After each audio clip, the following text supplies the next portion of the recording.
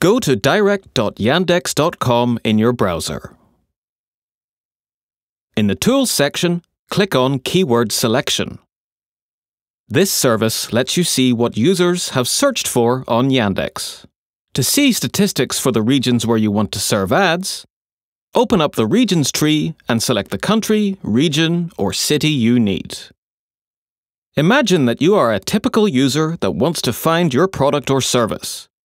Type in a phrase which describes what you offer and then click Submit.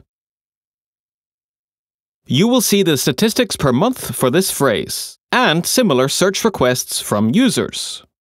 Now you can select a list of keywords for your ad campaign.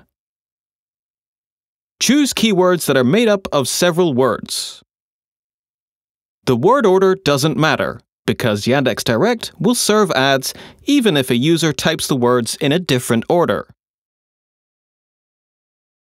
Words typed in upper or lowercase also do not matter.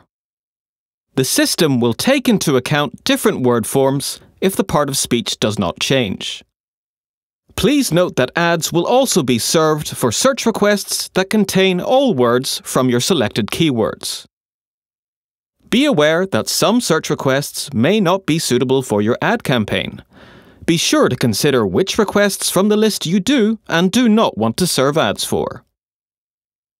Next, find the keywords that are not relevant to what you are advertising. You will need to add them to your list of negative keywords.